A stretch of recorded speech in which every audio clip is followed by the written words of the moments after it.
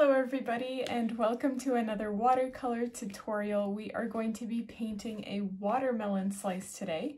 So you want to grab your supplies. The ones that I'm using, as always, are linked in the description. The first thing we're going to do is just paint a basic triangular shape and just making sure that it's rounded at the bottom. And I'm just using a very light watered down pink to mimic almost a salmon color.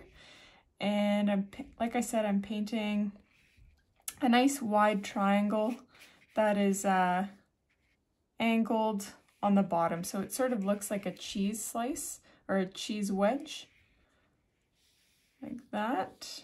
Actually, I'm going to make mine a little bit bigger.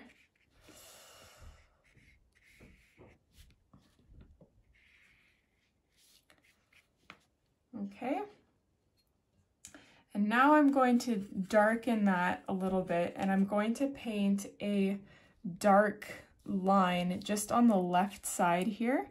And what we're doing is making our slice look 3D.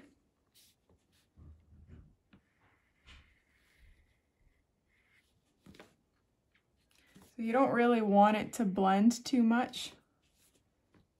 So just kind of lift off the paint there as best as you can. And while this area is still wet, so you do have to work quickly. I also have to work quickly because I'm not using cotton paper. So my paper does dry a little bit quicker. You just kind of dab the surface in random areas, and it should eventually bleed into this really natural looking watermelon color. And because watermelons are so watery, they're very easy to paint with watercolor, with a water-based medium. So I'm just darkening the left side here, that one stripe that we painted to make our watermelon look a little bit more 3D. And I'm just kind of dotting random sections of my watermelon here as well as they dry. I'm going to make my watermelon just a little bit wider. The more I look at it, the more I feel like it should be a little wider.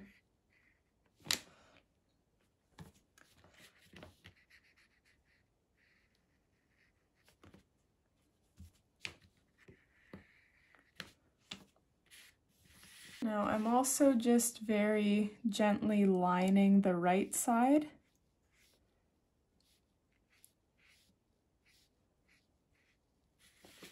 And again, just darken the areas that you think are appropriate to darken.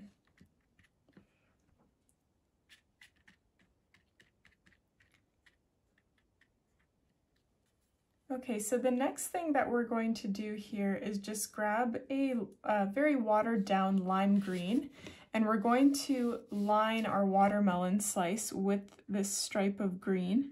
And this is the rind, or the, I don't know what the actual term is for this. I think it's the rind. By the way, I have released a watermelon tutorial on my channel before, but it was 2 years ago. So I decided that it would be fun to do sort of a real-time version of it, but you're welcome to kind of look back in my first few videos and find that one there. So while that is still wet, I'm just going to take darker green, and you can either take darker green or you can just mix some black in with the green that you do have. And again, just like we did with the pink or the red, I'm lining just the outer portion here. And I noticed that some of my red has blended again, so I'm just going to quickly go back in and add a few other random blotches. Now the trick to making this border, this darker green, stand out is to paint half of it on the a piece of paper that has no watercolor on it yet, because then it's very pigmented and there's no water to spread it out. So if you're having trouble maintaining the intensity of that border, just kind of go a little bit more off of that initial stripe that you painted earlier. The other thing we're going to do is every so often add this little dot, I guess, coming off of our rind, and this is just supposed to mimic those stripes that you see on watermelons.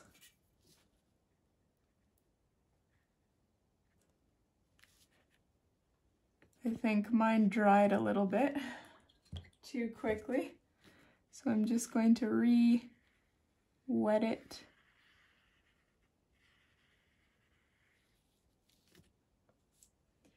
And you do want to leave a white gap between the pink and the green. And you can see here I kind of prematurely blended them together, and now the red is escaping on me. So that's easily mitigated. You just keep lifting off the bleeding red. And I actually quite like how that looks. You just have to be very quick to take that color off.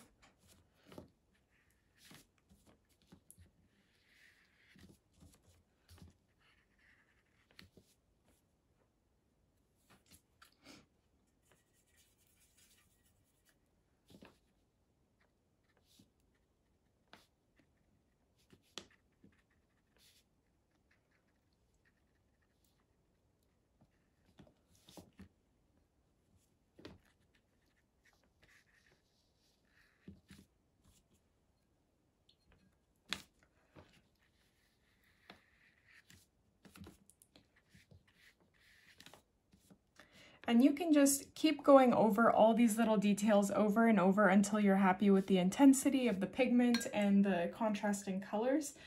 So you can see I went over these guys, adding some more dots a couple of times. Again, this border over here. And I'm not quite satisfied with the intensity of this section yet, so I'm just gonna add a little bit more green to my rind.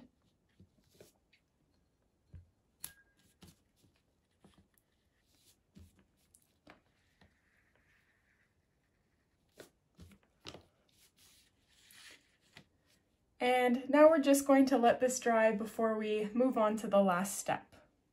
So mine is almost completely dry. I'm, as always, a little bit impatient, but you're going to take a black watercolor and you're just going to very gently dab random areas wherever you want the black seeds of your watermelon to be. You don't even have to add the black seeds, they're completely optional, but I do think it adds a nice element of realism to your watermelon. And, you know, as you can see, because mine is not completely dry yet, it is bleeding a little bit into the surrounding areas, but I'm okay with that because typically when you cut open a watermelon, the seeds that you can see are still covered with a super thin layer of watermelon, but because watermelon is so watery and translucent, they are seen through. They're just not as intense. They're not super black because they're covered with that layer. So that's sort of what effect I'm going for, I suppose, with using a slightly wet surface.